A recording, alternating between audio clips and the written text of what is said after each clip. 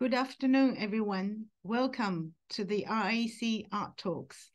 I'm Professor Jing Han, the Director of the Institute for Australian Chinese Arts and Culture at Western Sydney University.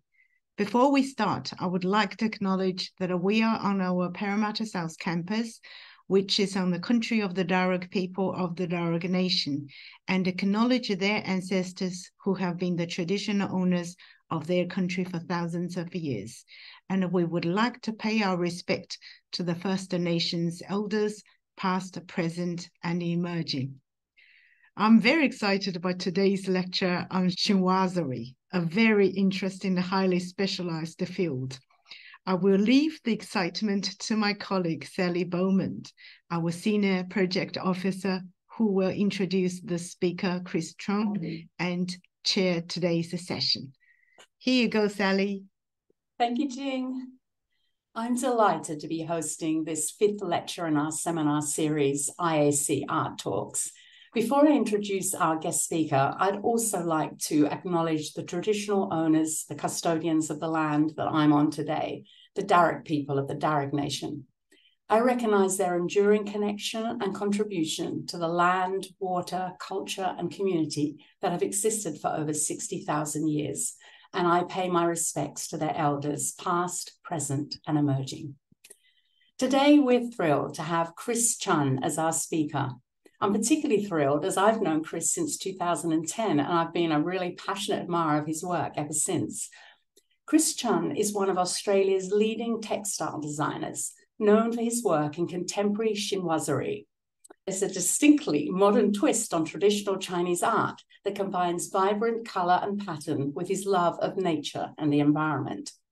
His work draws inspiration from his Chinese and Australian heritage, often incorporating elements such as flowers and birds and featuring intricate patterns that create a sense of movement and energy. His paintings explore themes related to identity, memory, and cultural heritage, and he uses a variety of painting techniques to create his unique, distinctive style.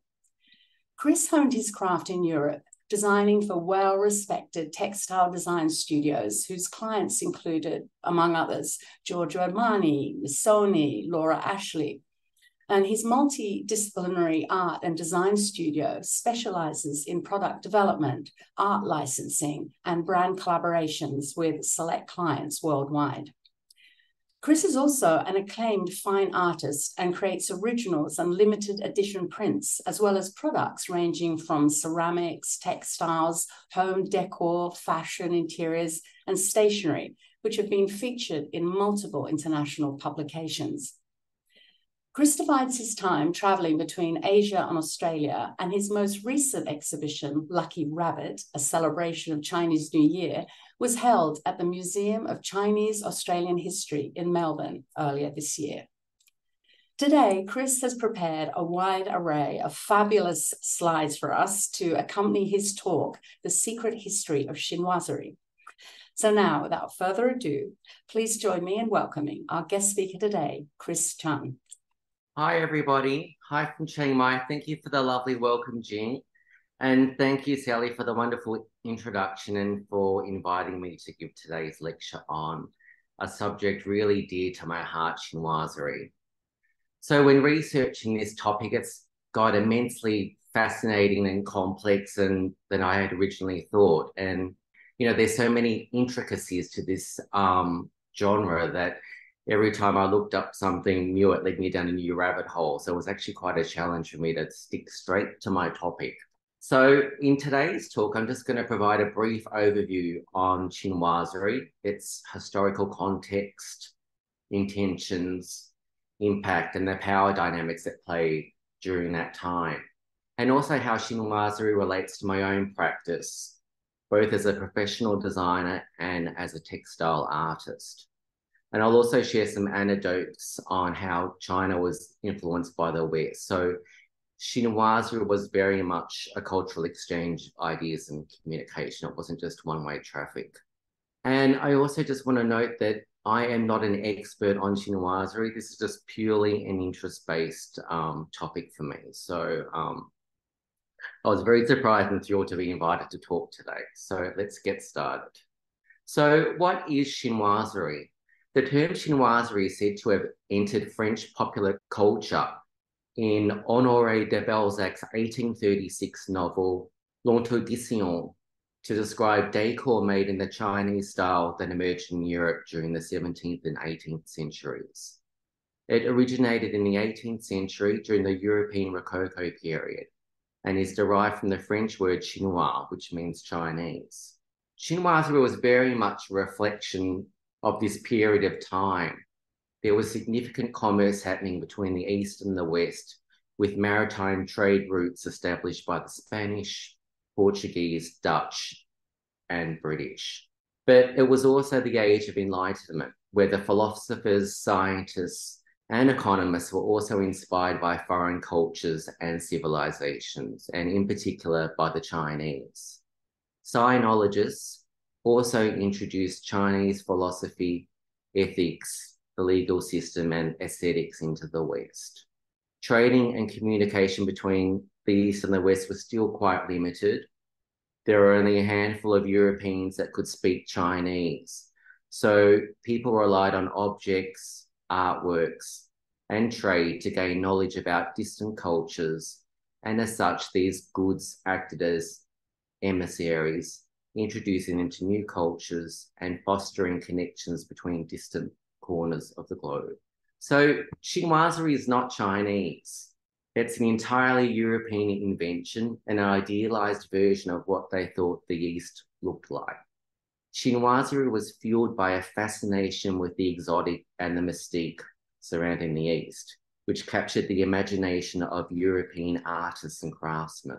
It entailed not only the stylized interpretation of Chinese artistic and decorative motifs, but it also provided a glimpse as to what life was supposed to be like there, resulting in a visually distinct aesthetic. Different Asian cultures like Chinese, Japanese, and Korean cultures were all rolled into one. The focus was often on the aesthetic appeal of Chinese motifs rather than a deep understanding or interpretation of their original symbolism. And Chinese symbols and motifs were sometimes used as decorative elements rather than imbued with their original cultural or spiritual meaning. So you can see on the right, they thought that ostrich hunting was a daily Chinese pastime, which I thought was quite fun.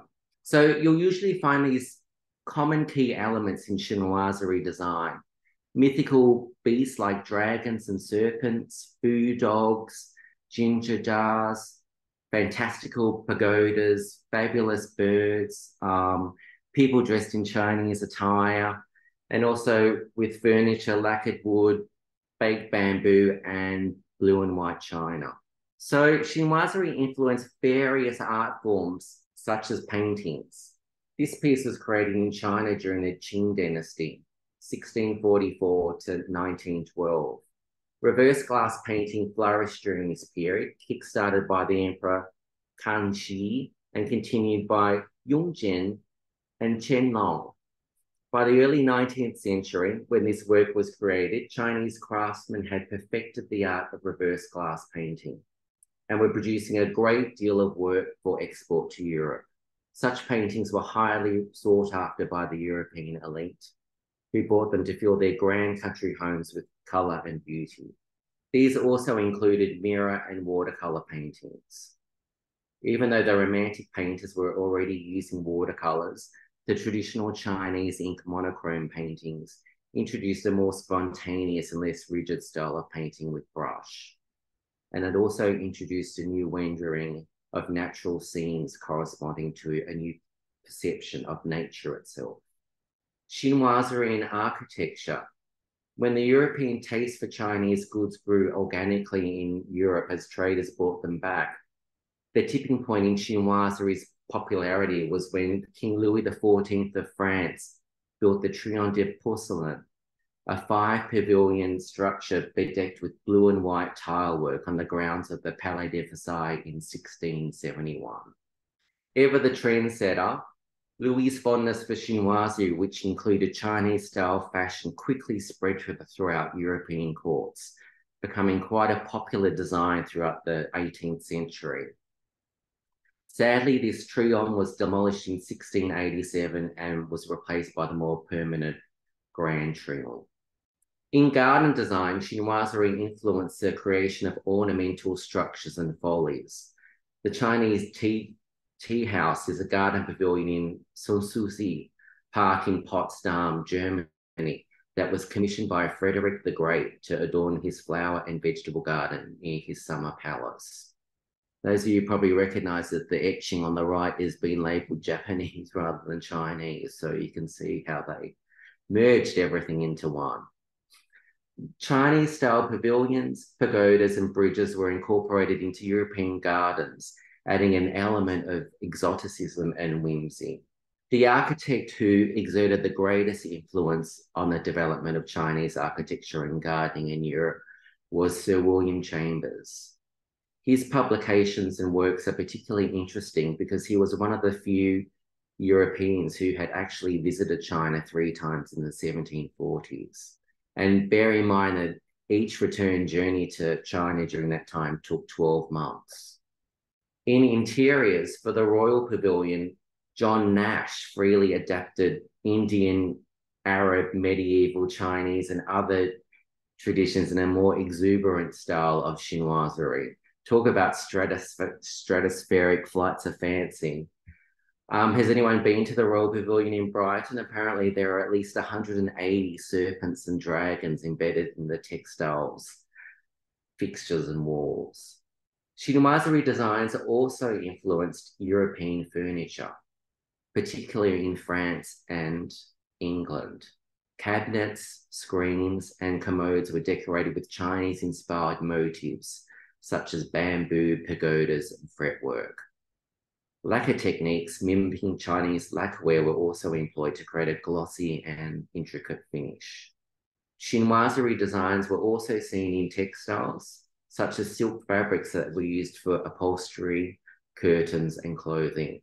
Textiles usually featured Chinese motifs such as pagodas, dragons, and figures dressed in Chinese attire. 2 areas where chinoiserie is perhaps best well known is wallpaper and ceramics. Wallpaper was a sign of status, as almost every manor house had a room with chinoiserie wallpaper.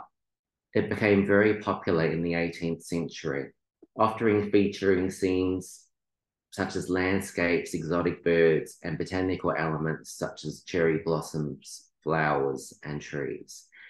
These wallpapers were either hand-painted or printed with wood blocks.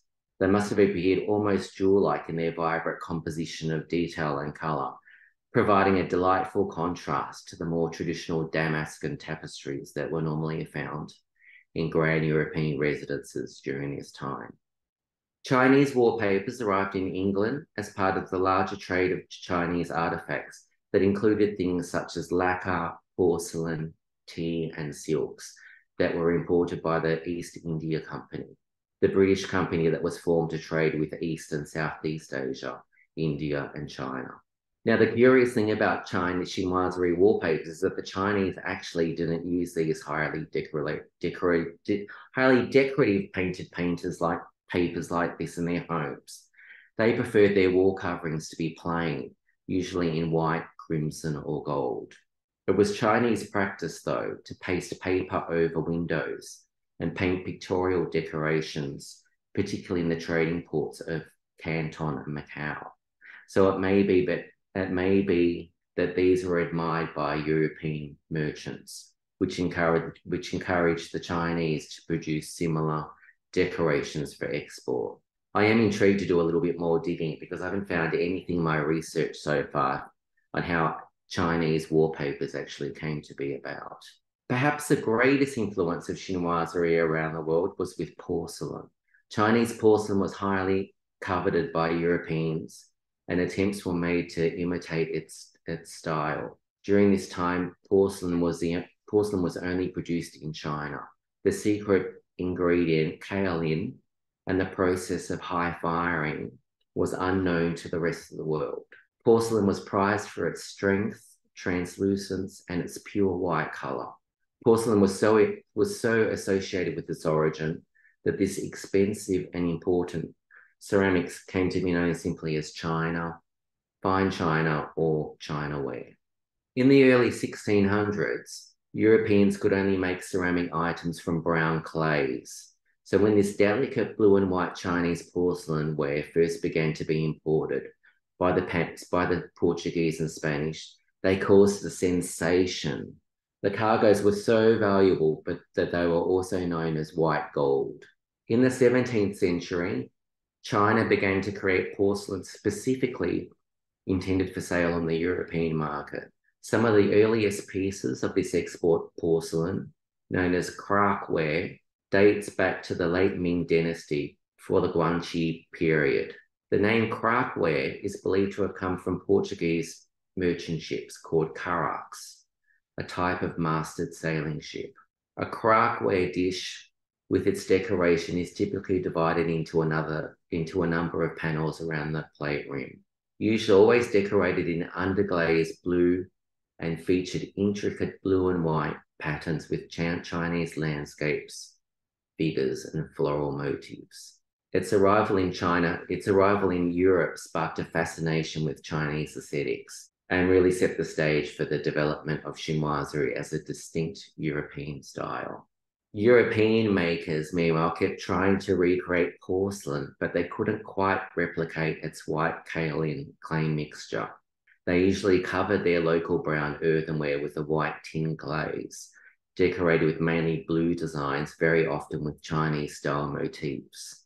From around 1620, the main centre of production was a town called Delft in the Netherlands, and it was this type of blue and white ware that became known as Delftware wherever it was made.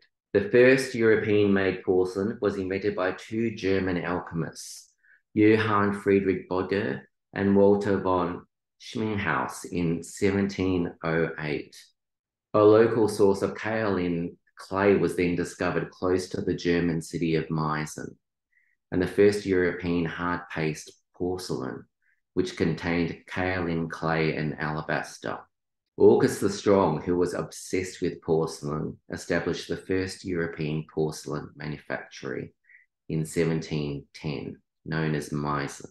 So I just want to talk about how chinoiserie has influenced my work, especially with porcelain. I mean, I just find the influence of porcelain around the world just incredible because, you think, Japan has their Arita ware, the Dutch have their Delft ware, the English have their willow. I mean, its impact was quite profound, even to, the East, where it's still big in Islamic culture and Persian cultures. So there really is a reason why China is known as China. So this, thinking about this, it actually inspired my current series of paintings called Into the Blue, thinking about how all these, how this white gold was transported around the world by these old sailing ships. And so inevitably, there were lots and lots of shipwrecks. And, I've often wondered what would happen if by some mysterious alchemy, the treasures of the sea merged with the treasures from above. So I've just got this little video to show you a little bit about my process of the painting.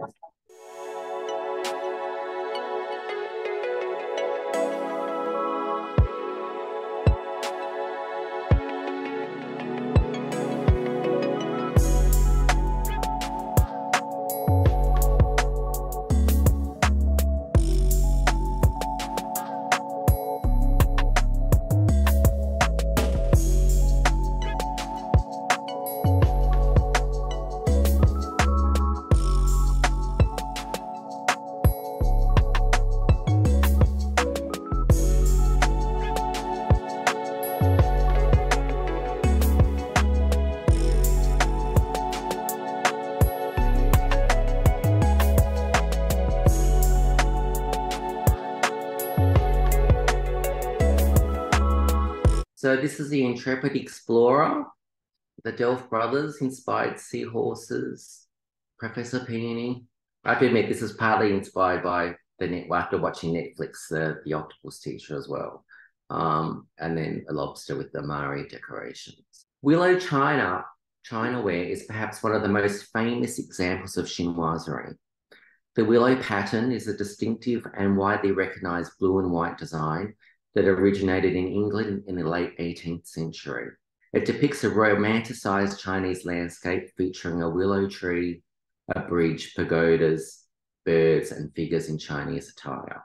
The pattern's popularity was so enduring that stories were being invented to explain the scene.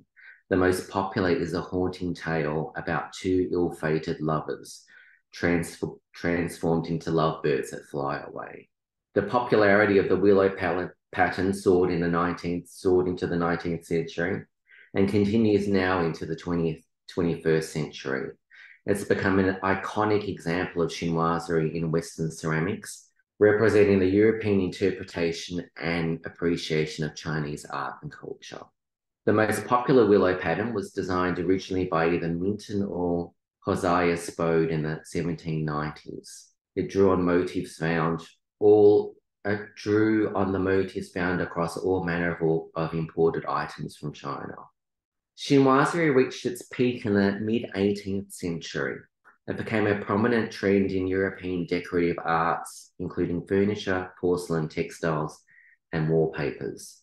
Chinoiserie-inspired interiors were fashionable amongst the European elite, showcasing a blend of Eastern and European styles. Chinoiserie was created in all parts of Europe during the 18th century, and it was especially popular in Russia, Denmark, Sweden, Holland, Germany, Great Britain, and France. Chinoiserie continued to be influential, albeit to a lesser extent during the 19th century. Chinoiserie fell out of vogue in part due to the First Opium War between China and Britain, and in part due to the rise of other exotic aesthetics, such as Japanois, the European Revival, and Moorish Revival. Chinoiserie evolved and incorporated new artistic movements, such as Romanticism and Orientalism, and still even to this day. But this exchange or influence was not only just one way. During the 16th to 18th centuries, the Chinese Qing dynasty, during the Guangxi, Yongdian, Qianlong emperors' reigns, the Chinese commissioned Western-style art and products exclusively for the Chinese market. These commissions were often initiated by the Chinese court and were intended to incorporate Western artistic techniques and styles into traditional art forms. While the Manchus embraced Han Chinese cultural traditions as a cornerstone of their rule, they also welcomed artists, scholars, and missionaries from all around the world, who shaped the arts and architecture of China's last dynasty. The Qing court employed European Jesuit painters, such as Giuseppe Castiglione, to create Western-style paintings that merged European realism with Chinese subjects and techniques. Also known by his Chinese name, Lang Xining, he painted this image in the Chinese medium of ink and color on silk, but with the volume and spatial sensibilities associated with European art. Castiglione had come to China as a Jesuit missionary and was employed as a court painter at the imperial court of the three emperors. Castiglione spent 51 years as a court painter, painting various subjects, and died in 1766. His official rank was administrator of imperial parks, and he was posthumously promoted to vice minister. Marco Musilio wrote in the Xining Inheritance, Italian painters at Qing court, that his lasting legacy was to integrate, fuse, and translate European and Chinese techniques and elements to create a distinctive high Qing court style. The Chinese court also had a fascination with Western mechanical clocks and timepieces. They commissioned European clockmakers to produce intricate and ornate clocks that combined Western clockwork mechanisms with Chinese decorative motifs and materials. These timepieces were exclusive to the Chinese court and symbolized the blending of Western technology and Chinese craftsmanship. Chinoiserie today. Chinoiserie remains very relevant in the present day, Its influence can be seen in interior design, fashion, and other artistic fields, as designers and artists continue to draw inspiration from Chinese art and culture. This is Dagorne, a UK company which produces hand-painted wallpaper and fabrics. Tebow is a US furnishing fabric company which does a lot of chinoiserie prints. My friend Harrison Howard from America does these exquisite and charming chinoiserie scenes, very fantastical and colourful. And Patek Philippe sometimes does these custom commissioned clocks. So you're looking at one of these clocks is the most expensive in the world. And the influence of chinoiserie also continues in Australia with my own take on the 500-year-old tradition. So introducing the art of chinoiserie. So I'll take you through some of my chinoiserie, introduce you to chinoiserie. The Chinese zodiac. Each zodiac animal has been created to bring abundance, joy, and prosperity to their owners. My Riches of Nature collection, taking photos of antique embroideries found in opera costumes and giving them a new lease of life. Habitat and wildlife, raising awareness for the environment and endangered species, focusing on Asia and the subcontinent. And the beauty of orchids, painting a new style of ink painting that's colourful, fresh, and spontaneous. So I just thought that I would give my conclusion on the topic of chinoiserie. I think chinoiserie, despite its complexities, often emerged from a genuine appreciation and fascination with Chinese culture. It was a way for European artists to celebrate and explore the aesthetic and cultural richness of China. For me, the most important thing about chinoiserie is that it opened up dialogue between the East and the West. It was about communication and connection. We can't rewrite history, but we can acknowledge chinoiserie as openly as possible, and to make sure that there is a lot more that can be done that promotes culture with sensitivity. And I also think it's very important that, you know, every one of us understands their own history and where they came from. I think to classify chinoiserie as just a form of cultural appropriation is being too simplistic, because the Chinese actively sought trade with the West and were happy to produce goods for them, even if they knew it wasn't an accurate representation of their life. So by understanding this historical context and embracing the potential for genuine dialogue, we can foster mutual appreciation and celebrate the creative interplay between cultures that chinoiserie represents. Thank you. Thank you, Chris. That was fantastic. That was so interesting and enlightening, and really wonderful to see such an amazing array of paintings and pictures to illustrate your talk. But Chris, what I've been thinking is I'd really love to hear from you. You know, what was your aha moment, maybe your epiphany, you know, when you suddenly thought to yourself, I'm really fascinated by this subject, chinoiserie. I want to follow it. I want this to become the base of my artistic practice.